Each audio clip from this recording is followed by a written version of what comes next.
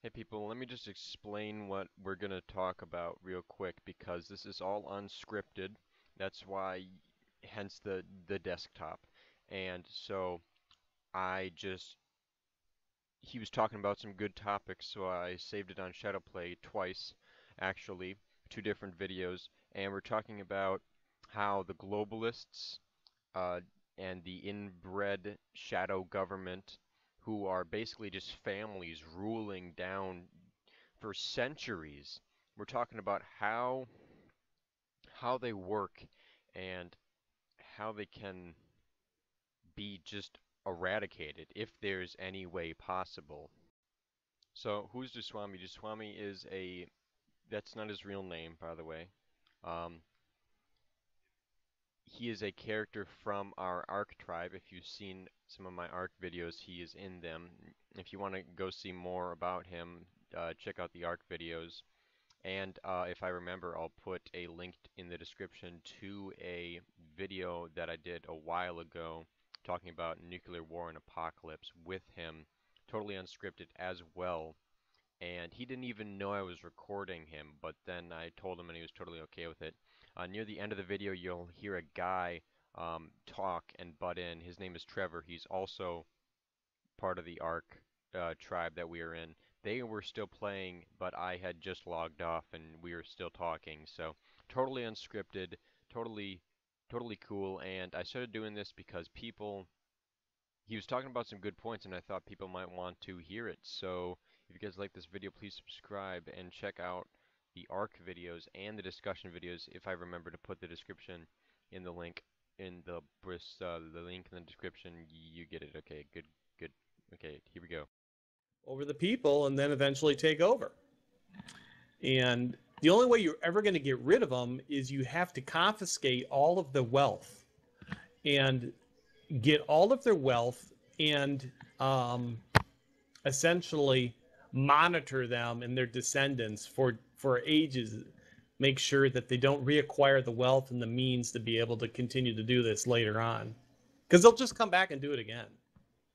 They've all history, same folk. And you know the story, it's really interesting because there's a lot of truth in fable. Like, you know the stories of Transylvania and Count Dracula and the bloodsuckers and all that kind of stuff.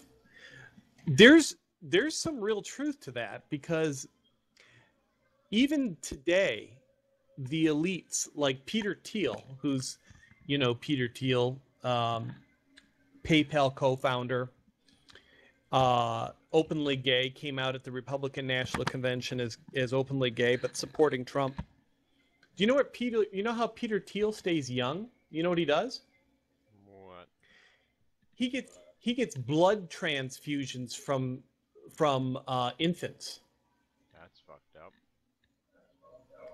and this is very common because the elite believe that the key to longevity is through blood, because the carrying capacity of hemoglobin, its ability to carry oxygen, diminishes over time.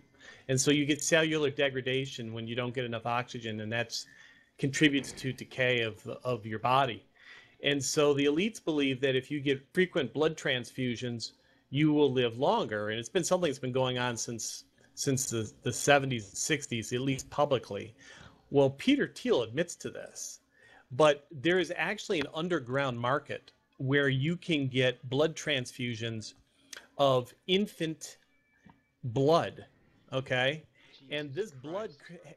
this blood contains stem cells in it that are able to rejuvenate the tissues in your body in such a way that you can actually slow down the aging process using prenatal and aborted baby blood for these elites. What the fuck? It's probably why Hillary wants, long-term abortion. Absolutely, because it serves two purposes. Number one, population control, because the elites don't want the population to grow in such a way that they cannot be managed or controlled. And then second of all, they want the frickin' source of blood. Well, remember vampires?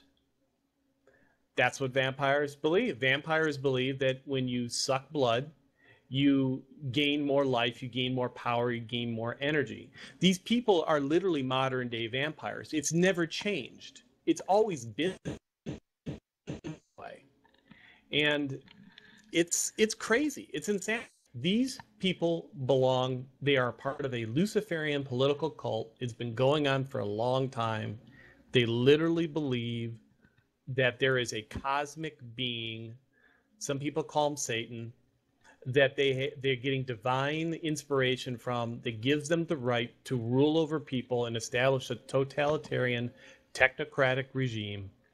And they are psychotic, and they will do anything to keep their positions of power.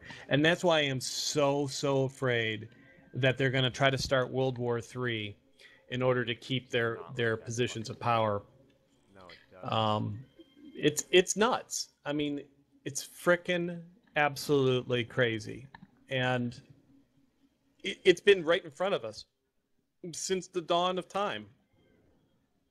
But there's no way to get rid of it, Riley, until you get rid of all their money.